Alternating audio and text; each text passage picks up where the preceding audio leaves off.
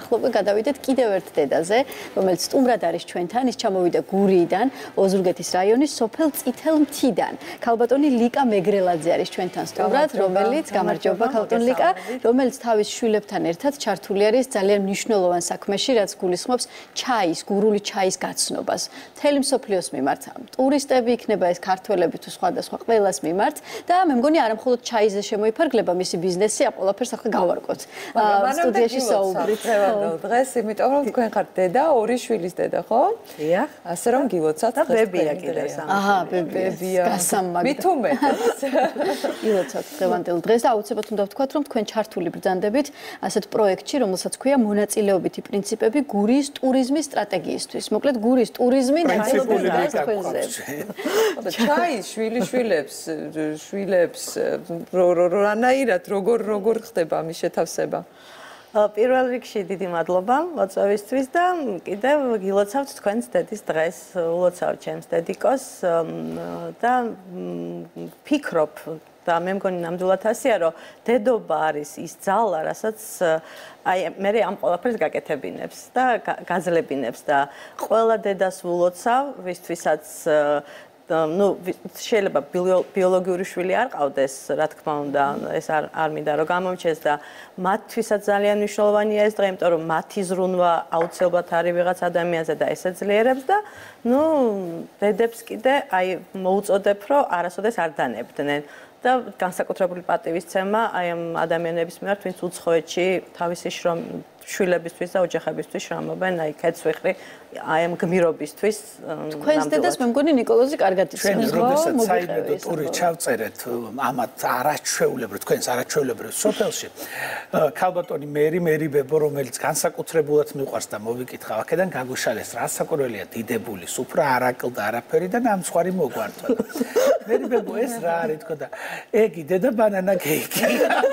ესეთი პროგრესული მე. ბანანა კეიკიც არაკლია, არც ჩაი აკლია. მაგრამ ეხა ხუმრობის გარეშე უნდა ვთქვათ, რომ ის დედაბოძი თქვენ სახლში მართლა ქალბატონი მერია, რომელმაც თავისი პროფესიული განათლებით და თავის საოცარი ცოდნით ჩაის არა როგორც შთამომავლობით გადაცემული კულტურით კი არა, აი მეცნიერულ დონეზე შესწავლით გაგიზიარებთ თქვენ შვილიშვილებს ამერიკელ სიძეს ჩემო ბატონო, რომელიც ასევე მოწამლულია კარგი გაგებით ჩაის კულტურით და აი როგორ დაიწყო ეს ტრადიცია? ბანანა კეიკები არაკლია ეთყობა ჩამოდის და ეს მისი გავლენაა კეიკი მე. მართლა როგორ დაიწყო და ჩაი რატომ აირჩიეთ?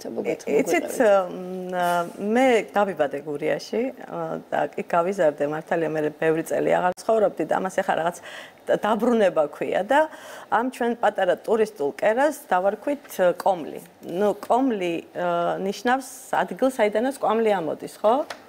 ანუ თუ კვამლი ამოდის, ცოცხალია, სიცოცხლეა, ჩაის თბილი კერაა ეს. თბილი კერა, სიტყვა და ანუ ყველას მიუწევს იქეთ გული და ჩვენს კომს საკმაოდ ისეთი ისტორია აქვს დიდი, დაახლოებით 1900-იანი წლებიდან იწყება და რატომღაც ისე გამოვიდა ნიკოლოზ, რომ რაღაც ქალების აქტივია, ანუ ოჯახი იყო, სადაც ორი ქალიშვილი ცხოვრობდა, გათხოვდნენ, მარტო რო დარჩა მამა შვილი, ქალიშვილი მოიყვანა და მერე ის ჩამოისიძა და იმან გააგრძელა, მერე ბაბუა ჩემი მეორეს სოფლიომში დაიღუპა და ბებია ჩემი დაბრუნდა თავის შვილებით იგაზარდა.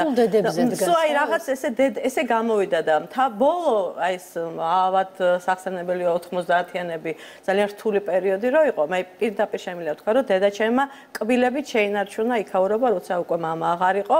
აი რაღაც ბოლომდე იძახა ბევრჯერ, აი всё, მეტი აღარ შეიძლება, ამას ვეღარ გაუძლებთ, ის გაიძარცვა, ის დაიკარგა ის, მაგრამ აი მე უმადლი დედას, რომელმაც აი მართლა კბილებით მოიტანა, აი თელი თავისი გამძლეობით და უბრალოდ ახლა დედა 92 წლის არის და მე და ჩემმა ქალიშვილებმა ვიფიქრეთ, რომ უკვე რაღაც ახალი იყო საჭირო და ნუ ბევრი არ მიფიქრია, გადავედი და დავიწყე აი ამ კომლის აღორძინება. როგორ აღორძინეთ? აქვე გამოჩნდა შეკითხვა, რას გულისხმობდა, ანუ ეს გულისხმობს იმას, რომ ძალიან საინტერესო უკვე ესეთი აგროტურიზმი, რასაც ქვია, ხო? ძალიან პოპულარული ხდება ნელ-ნელა და ადამიანების მარტო ღირსშესანიშნავი ადგილების და კულტურული ცენტრების კი არა, ის ჩვეულებრივი გამოცდილება, სადაც სოფლის ოჯახში მივა რაღაც ჩაის ხიბლელი და გემრიელია მსხვილი ტურისტები. კი, ნამდვილად, ამას დაემატა, რომ დედა მართლა 55 წელზე მეტი მუშაობდა ანასეულის ჩაისა და სუბტროპიკული კვლევის ინსტიტუტში და ეს ჩაი ჩემ ცხოვრებაში და ზოგადად გურის ცხოვრებაში ძალიან აქტუალური იყო. ანუ ნაყიდი ჩაი არ დაგვილევია, იმიტომ რომ დედა თავისი ხელით ან მოქონდა საუკეთესო ნიმუშები და თან მასწავლა თვითონაც და ვაკეთებდით ამ ჩაის და ანუ ეხლა როცა ტურისტები ჩამოდიან, ეს ნიშნავს იმას, რომ თქვენ აი ამ ყველაფერს აზიარებთ და თან აზიარებთ. და მე და ნიკოლას მას დავკრიფეთ. რა ხდება? როგორ შეგოდი? ჩალის ქუდებს ვიფარებთ. ვიბა წელზე გოდრებს ჩემო ბატონო აუცილებელია სიკოდოლიძის ფილმიდან აბადელიდელი სიმღერა ძირითადად ამ ფილმიდან ამ ბედნიერის შეხვედრა სობელო შემოსობელო და იწყება აი ამ სიმღერაში ხრაკრება და მე მოტანა დამუშავება დაგრეხვა უამრავი პროცესია და ეს ძალიან მოსწონთ რა თქმა უნდა ამასთან ერთად იქ რაღაც გურული ენდემური ჯიშების აღდგენა თვითონ სახლის აი თვალს თუ მოკრავდით აი ფოტოებს ახლა ხედავ რომ ბატონი ევროკავშირის ელჩი რომ ბრძანდებოდა უკვე ფაქტობრივად კასტრში გავაკეთეთ ესეთი განთავსების გლემპინგი იქ ნალია გურული სასიმინდეს გურულები რასაც ვეძახით და რა ვიცი ვცდილობთ რომ გავაღვიძოთ გავაცოცხლოთ რაღაც ახალი სიცოცხლეში დავბეროთ და რაც მთავარია ჩემი შვილები მეხმარებიან ძალიან ქალიშვილები ტრადიციას აგრძელებთ ნუ ჩემი მეუღლე თავისთავად და ჩემი სიძე მაგრამ ისინი გვაძლიერებენ და ნუ ჩვენ